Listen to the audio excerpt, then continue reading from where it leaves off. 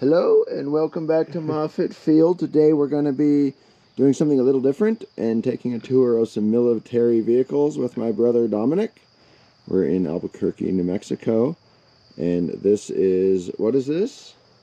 1942 Ford Jeep. 1942 Ford Jeep, and you've done it up as an like a medic. Field ambulance. Field ambulance.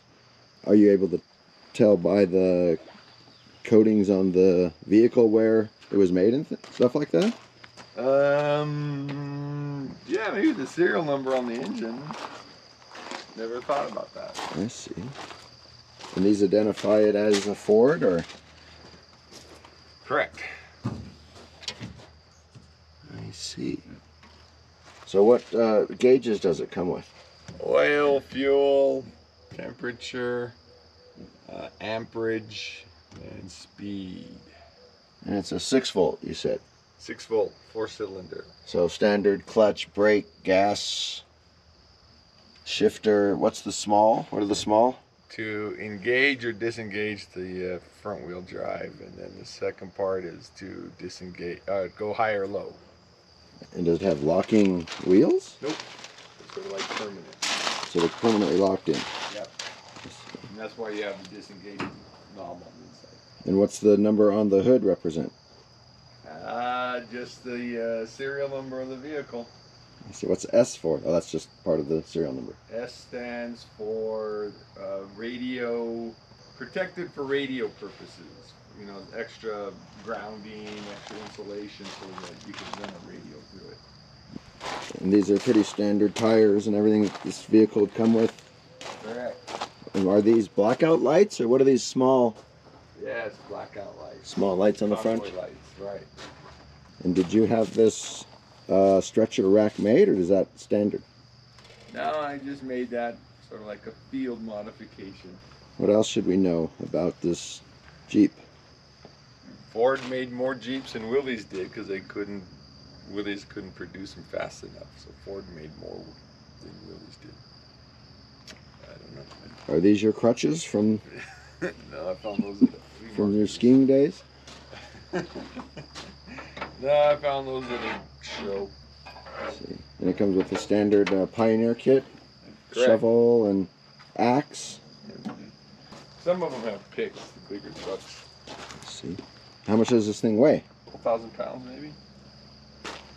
And you said here are some blankets. Our father served in World War II in Patton's 3rd Army Correct.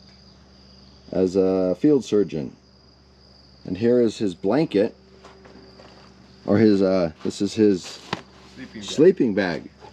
And you can see on the sleeping bag it has his name, Samuel J. Gelsomino, Captain, not sure what the other numbers are, M.O.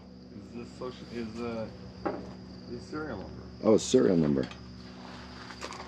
What's this round thing on the fuel canister? Water bag. Were these strictly for fuel, or would they use these for water also? No, water also. And what's the markings on the back? The 106. That's my dad's unit number. Oh, the 106th Infantry? The 106 medical. And then the D1 is Company D, Vehicle 1. I see. Are those actual markings that were on the vehicle that Dad drove? No. No. Well, I don't know. And these are medical kit bags? Correct. And this one has some medical supplies in it? Nope. Nope. Rags. And what's this pipe here for? Oh, a homemade flagpole. And this fire extinguisher is standard? Sometimes inside, sometimes outside. And this is also a stretcher carrier? Right, for when the stretchers are lengthwise across the Jeep. Lengthwise. Put it on the windshield and you can... And these are for the stretcher too? Now, so when you lay down the windshield, it won't smash against the hood. Wow, the windshield comes that far forward. Yeah. Where'd you find this vehicle? In a guy's backyard in Albuquerque. In Albuquerque you found it. Yes, it was his hunting vehicle, but he said all his hunting buddies were dead, so he didn't need it anymore. I see his hunting buddies were dead, so he sold it to you. How much did you pay for it, if I may ask? $750. 750, and was it in running order? Huh. So how much have you put into it? More than it's probably worth. And what is it worth if you were to try and sell this? Maybe 20. 20,000? Yeah. Can we look at the engine? Okay.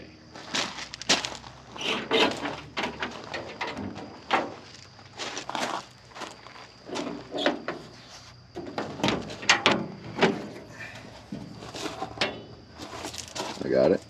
So 6-volt battery. So take us on a tour of the engine. Big thing is an oil bath air filter, so there's motor oil at the bottom of it to catch dirt as it sucks in before it transfers it into the carburetor. Horn, oil filter. The oil filter's on top of the engine? Yep, that's the oil filter. That's a voltage regulator. This is a voltage regulator. Correct. Distributor, you said the distributor. Right, the distributor's right there. It's electronic. You replaced that with electronic? Or is that points? No, that's all still points and condensers. What's this thing? Brake? Fuel filter. Fuel filter. There's no hydraulic brakes. No. No. Yes, it's hydraulic brakes, but And what's this? That's the alternator generator. generator. That fan belt needs to replace it. I know. Oh well. And what's this back here? This behind the distributor. That's the ignition coil. So that's what gives it its high voltage electric shocks in order to spark the spark plugs. I see. And it's 4-cylinder inline 4 Flathead. Do you have any horsepower? I don't know, maybe 50, something like that. They're pretty slow. This machine has this. It's to keep to direct the airflow into the radiator rather than around it. And what if something's going to go wrong on this? What goes wrong? Usually the fuel. Something with the fuel. This is kind of cool though. So the headlights.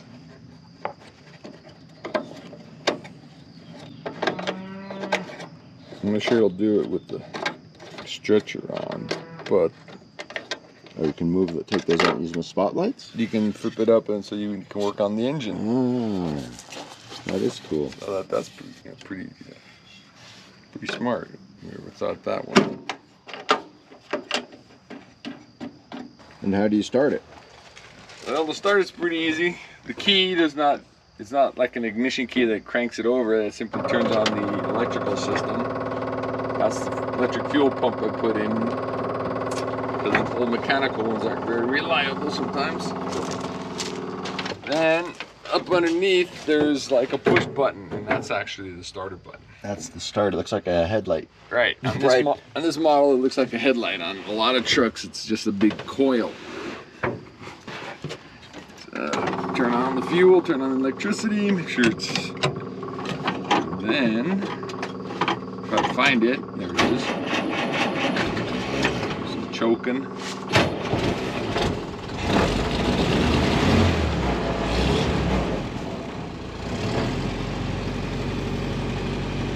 What is it idle? Is there there's no RPM? Nope, Wow. not this one. Some trucks do.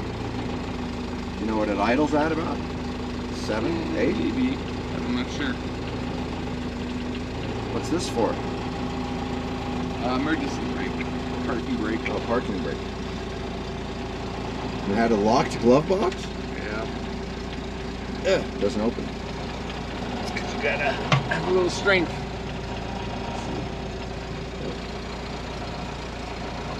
This particular vehicle was smashed and repaired in Phoenix, 1945. Why would they mark it with that? I don't know.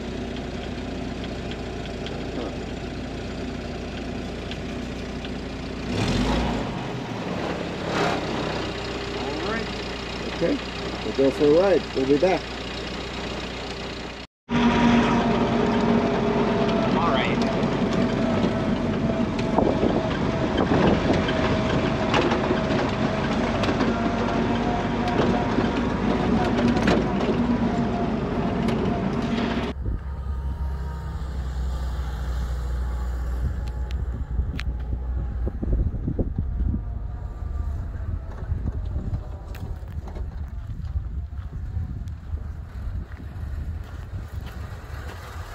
The hell's Innsbruck, Austria?